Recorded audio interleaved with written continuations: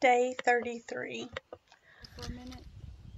Remembered that we took a hoe and kind of got the grass out from around these fruit trees. So now I'm just going to kind of loosen up the dirt.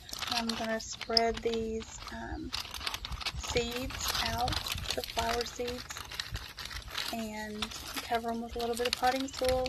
And these seeds will grow some flowers that are just known to naturally keep bugs away from fruit trees. So we'll see if this works.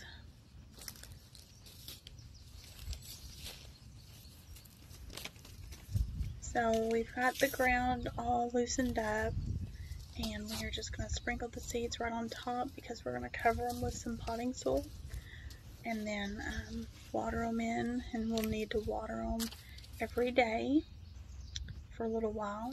There are the little seeds.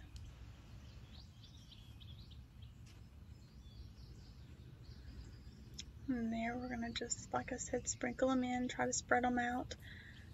If they come up a little bit too close together, you can always pluck them and move them around.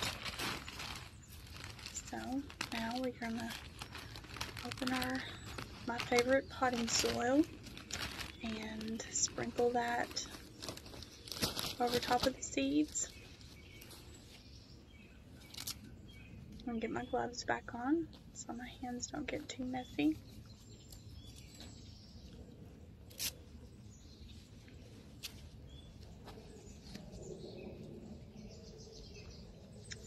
While we're waiting for that, I'm going to show you some of the cherries that are starting to grow on here. It's kind of hard to see.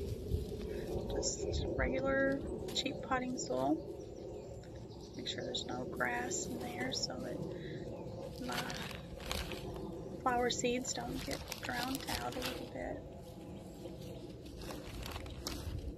It's also, because it's dark, it kind of it looks like mulch. It's kind of a woody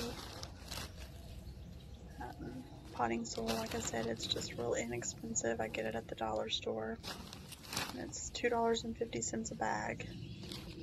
So that way I can use it everywhere that I want to go. So there's one tree done. Now remember, there's the tree line where we put all of the wood shavings from the tree company. There's our peach tree, and actually it got cold again. Didn't frost, but it went from super hot to super cold, and we did lose the majority, if not all, of our peaches. But the cherry trees are still good. So here I've watered this in. Let's get a better look at some of these cherries. There's one. There's one. They're yellow. So that's how all of those end up looking. I think it turned out really good, and we will check in on our strawberries and plant some tomatoes and cantaloupe tomorrow. Thank you so much for watching.